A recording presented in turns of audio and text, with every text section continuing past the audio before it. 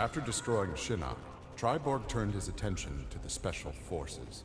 General Blade and the others fought valiantly, but their human weaknesses led to their inevitable defeat. Now with access to the SF computer network, Triborg used it to interface with the Lin Kuei storage drives from which he was spawned.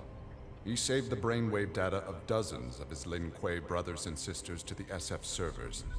The SF laboratories provided the materials necessary for Triborg to create cybernetic bodies for each one. Soon the downloads were complete. The Cyber Lin Kuei had been reformed. But because Sub-Zero had forever sullied the clan's name, Triborg decided to begin anew. He would henceforth be known as the leader of the deadliest clan in all the realms, the Takunin.